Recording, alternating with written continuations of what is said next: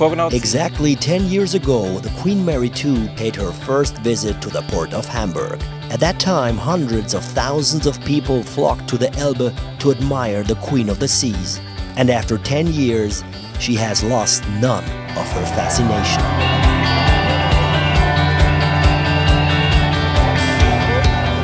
Bombastic.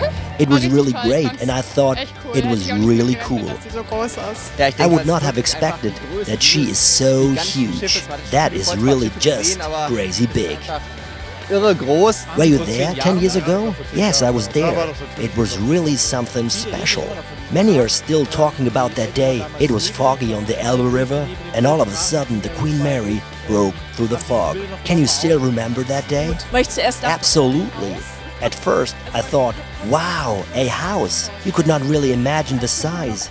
And when the foghorn of the Queen Mary sounded, it was just, I had tears in my eyes.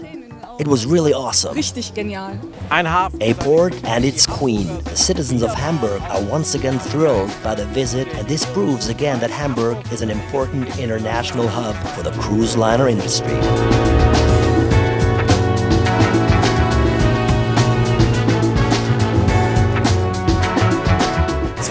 72 meters high, 345 meters long, the Queen Mary II is still more than impressive. You cannot imagine it if you watch it on TV.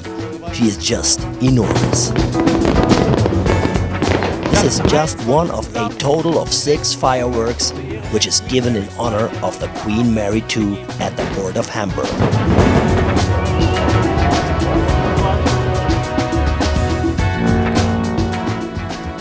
Slowly but surely, the visit comes to an end. The event was celebrated at the Hafen City at the Landungsbrückenpier, and now in the direction of the river delta of the Elbe, the Queen is of course also being celebrated. And of the legendary terrace of the Louis C. Jacob Hotel, we say goodbye to the Queen Mary II. Now she starts her journey across the Atlantic to New York. See you next time, and tschüss, as they say in Hamburg.